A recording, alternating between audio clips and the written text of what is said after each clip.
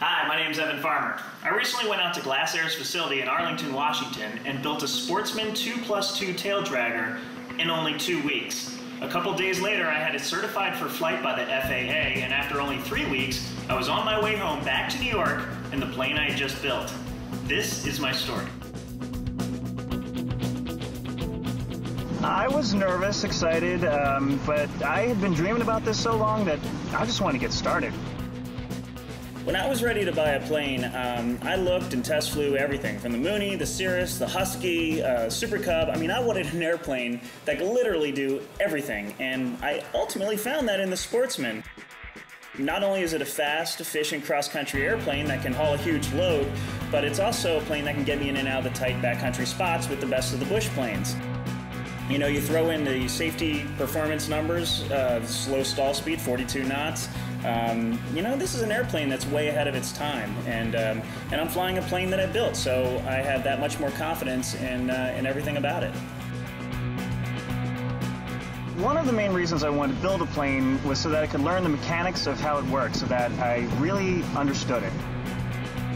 You know, I really think it used to be that building a plane was something only done by a certain kind of person, but now building a plane at the factory in a professional environment with experienced staff who are there to set up, clean up, answer your questions, building a plane has become something for anyone who wants to learn everything they can about their airplane. And that's a 2 Weeks of Taxi program.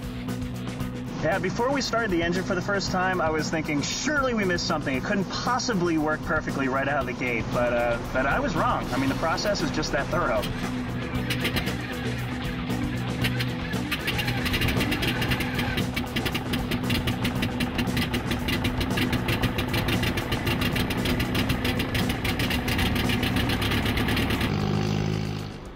I had just spent 2 weeks intensely building the airplane, and then in preparation for the FAA inspection, went through the airplane as if I was doing basically an annual condition inspection. And the whole process gave me the confidence to know that I had built an airplane to the highest specifications possible, and the FAA agreed. Yeah, I'll admit that before I started the program, I was a little bit nervous about being my own test pilot, but after 2 weeks working alongside the factory mechanics and going through the manual step by step and getting some stick time in the factory plane, I was more excited than anything. I wanted to get in there and fly it. I knew it was going to fly. I just wanted to see how my plane flew.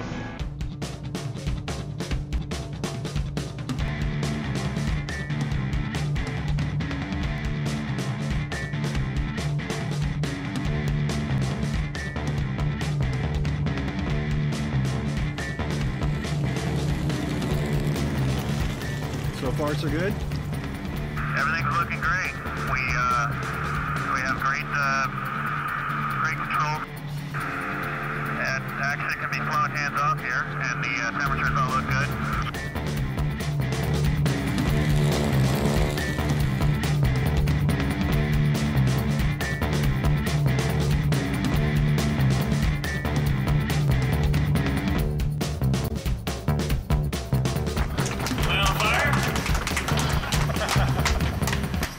Sweet!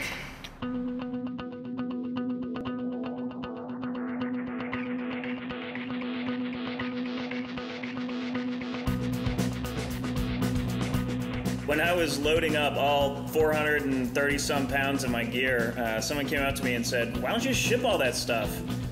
I said, "I just built a plane that's supposed to be able to carry all of it. I want to test it out." A couple minutes later, Ted, one of the founders of Glass Air, came up and said, "Yeah, I think you're really going to like the way it handles with the extra weight." The minute I took off, I knew exactly what he was talking about. All right, here we go. The first day of the trip, I was mostly focused on navigating through the mountains, and yeah, that's something I'd never done before. I was really grateful to have the stability of the wing loading.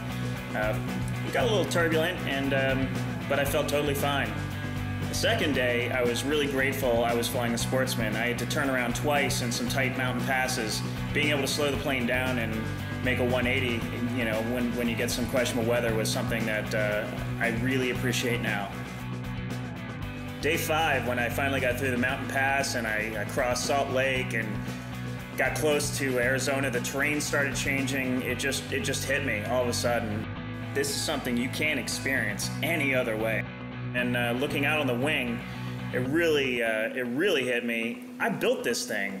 I mean, I built this plane that I'm flying, and I'm now over the Grand Canyon. There's just really no way to describe it. It's a life-changing experience.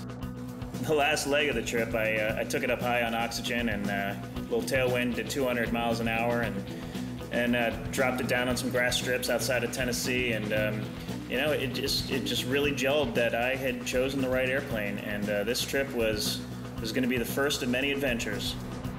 My advice to anybody considering investing in an airplane is to really take a good hard look at what you're getting for your money. The 2 Weeks to Taxi program is not just an investment in a fantastic plane, but it's an investment in the knowledge about how that plane works and operates. You can't put a price on confidence and safety. You know, bottom line, there's some things you just can't learn in a book.